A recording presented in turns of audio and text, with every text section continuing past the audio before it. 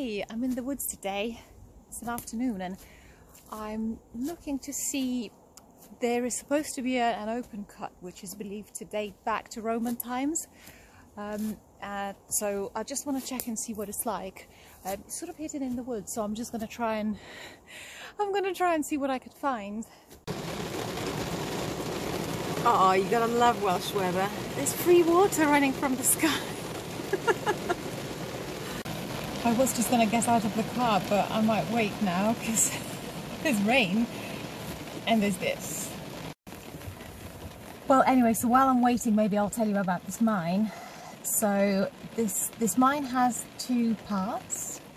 There's the very old part, which is believed to be Roman, and then there's the more modern part. But when I say modern, I mean Victorian, so it's still an old mine.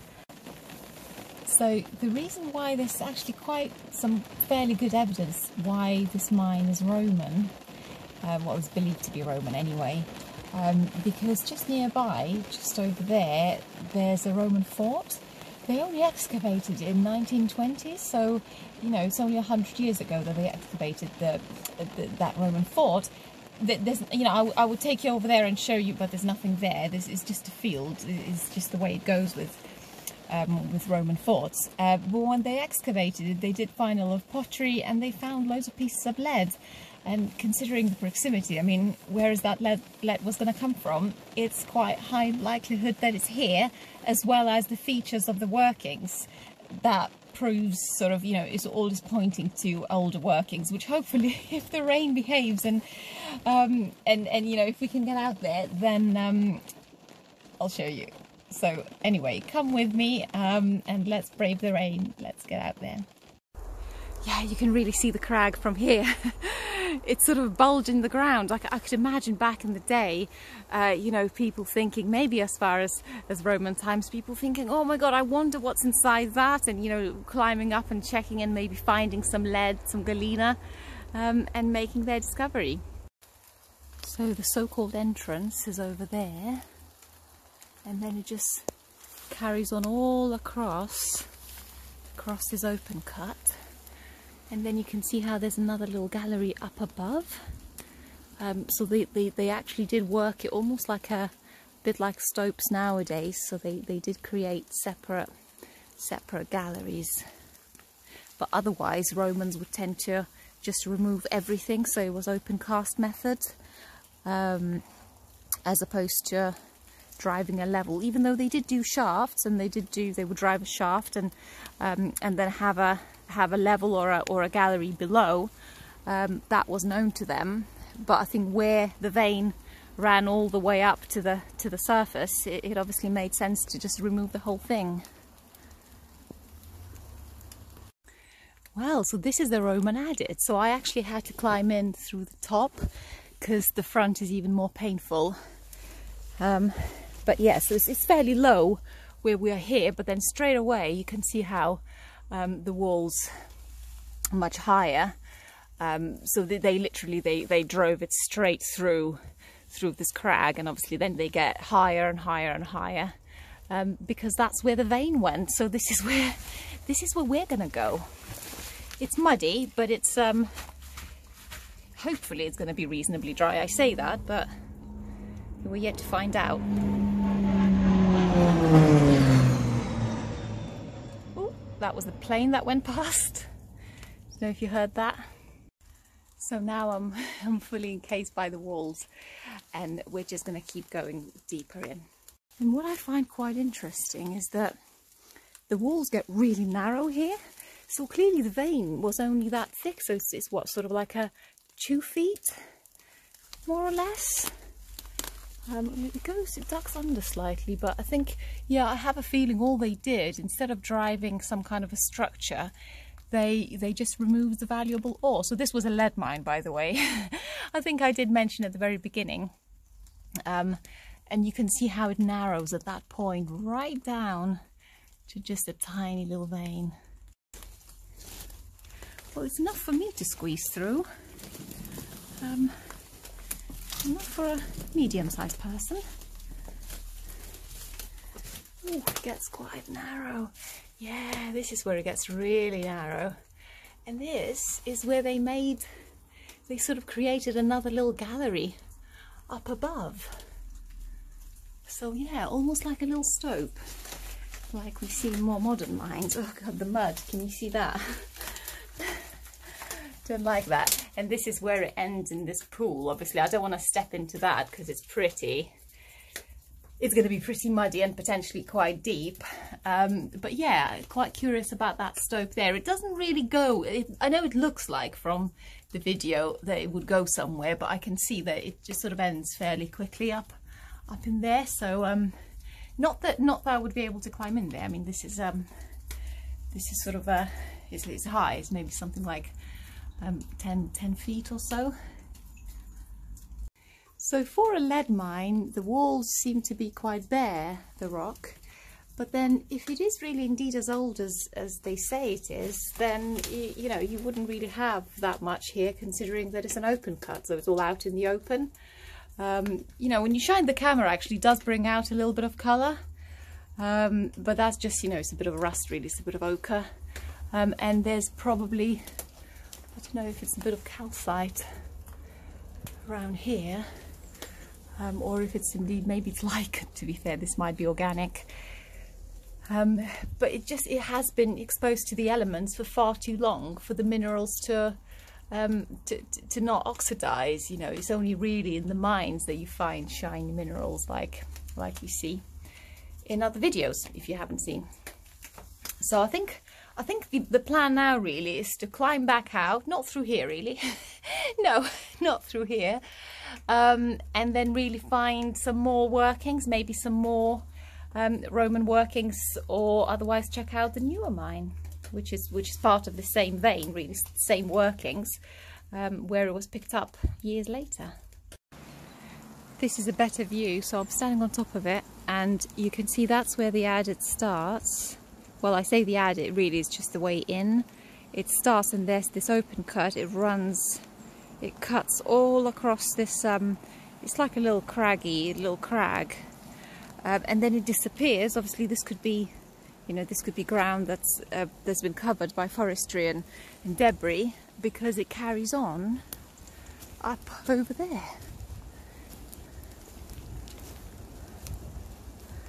This one's a bit more pronounced and probably a bit deeper, but you can see how much debris there is, and you know, it's not surprising considering hundreds and hundreds, if not thousands of years that it's been here. So really it probably would have been quite a bit deeper. So this continuation, it's hard to tell actually whether they all would have connected as one long open cut, or whether they sort of just worked out certain bits, because there's definitely connecting rocks. So that was definitely there was a bridge of sorts, but whether that was connected by a level, that would require a lot of digging. Years and years of debris and forestry. And all this, we're on top of it now, so it's a bit scary, because you know, you think, well, is this the top of the open cut still? So that's why I'm a bit, you know, I'm being a bit cautious here. It almost looks like, yeah, they chopped through there. Possibly not. Possibly the tree roots are holding it up anyway. But hey, it can never be too safe. And the outcrop continues, but it sort of seems like this is where they stopped, because there really is no, the open cut doesn't punch through that outcrop there. That ends here. Beautiful trees when you think about it, but obviously they don't help the landscape, the mining workings being preserved. They just sort of tend to obliterate any softer features. But in any case, we're gonna have a look straight up, sort of follow the vein, and see whether we can find some newer workings in this line of sight. And if you, in fact, from this is probably a good perspective here. If you look down below there where this tree is, there is an open cut, so almost like a little, just a little open cut. So whether that was a trial, whether that was from the Roman times. I know that in Roman times they used to do hushing, what was called hushing. So they would pump water and then let the water flush out any clays, anything that can be washed out easily, and then sort the material from there. Who knows? So I've climbed down and now deeper into the woods looking for more mines, more levels. The trees are massive, absolutely huge. And there's another level, just opening up right, so this is where the channel would have gone. But it looks like it's completely run in, so I wonder whether whether that is still continuation of the old Roman workings. But there's another hole further there. Yeah, is that a shaft? Oof. It is indeed. Or is that a collapsed level? So the best way to find out is to have a little look what's inside, if that's a level or a shaft. And ta-da! Right, okay, so it's really, what it is it's sort of like a level. It's quite deeply flooded actually, and it gets much deeper further in, which isn't really normal for a level, so I'm just thinking maybe it's some kind of an open cut. Oh wow, that's, yeah, so it drops down, okay. Yeah, it's really deep, it's really flooded, but yeah, it drops really down, right down further in, so I'm just thinking maybe, yeah, maybe you know, the water level is there because the normal floor would have been much lower. Beautiful clean water otherwise. I don't know if that's a stemple or maybe that's just a bit of barbed wire from the modern fence posts. But yeah, it's that would be a swim, that wouldn't be an explore. I just realised it's crunching under my feet. I'm actually standing on the spoil heap. There's loose bits. I was thinking why it feels so different and it's so hard. That is the spoil heap, and over that side, that's where the Roman mines are. Well, what we think are Roman mines anyway. So where I was pointing out that this heap really here, this is the spoil heap for that level / shaft that we found in there. One interesting thought is that if you think about this old crag, so the Roman mine goes like this, there are no spoil heaps visible anywhere, and if you think the amount of material to remove all of the, you know, if they did that open cut sort of pretty much across inside this crag, that's a lot of material. So there is a hypothesis that because, so remember that fort I mentioned that was found in the field nearby, because they found so much white clay in the excavation, that someone actually suggested, one of the, at the time, so this would have been early 20th century, one of the scientists who visited, they suggested that actually that white clay potentially would have come with the lead vein, so it would have been that's why they removed all the vein, extracted all the lead, and took all the white clay, and then used it for the pottery and whatever other needs that they had. So because of that, because potentially minerals being found in these rocky outcrops like this, in between here, so if you think that there's our crag there, then the Roman fort is about maybe a mile or two far back that way, but in between them there's another massive crag, much bigger than this one, sticking out again in the trees. And just because I'm curious, because the way I am, I'm actually gonna go and check and see whether there was a mine or any kind of mining activity in that crag, or was there another open cut on top of it. So if you're curious, come and join me.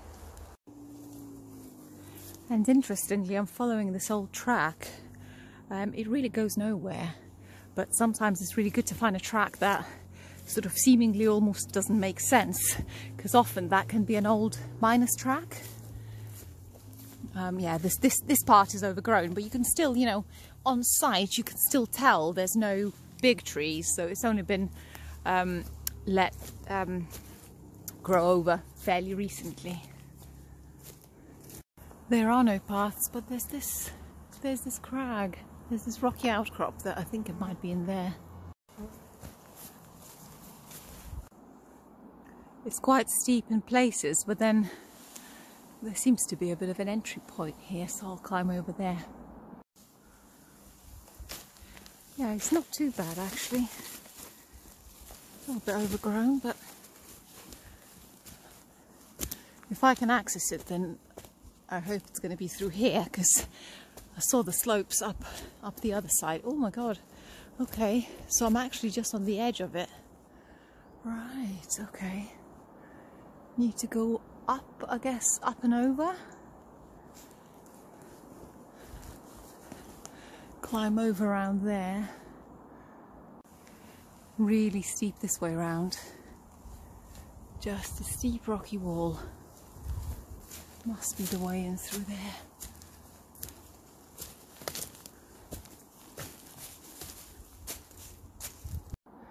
Oh, very steep, nearly at the top now.